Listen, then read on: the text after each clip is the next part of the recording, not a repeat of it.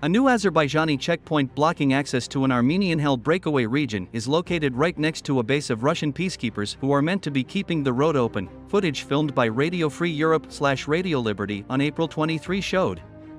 Azerbaijan said on Sunday it had installed a checkpoint on the Lakan corridor, the only road connecting Armenia with Karabakh, where 120,000 mostly Armenian inhabitants broke away from Azerbaijan in the 1990s.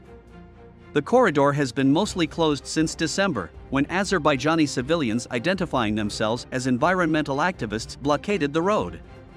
Russian peacekeepers, who under the ceasefire agreement which ended a 2020 war for the territory are required to keep the corridor open, have not intervened, angering Armenians.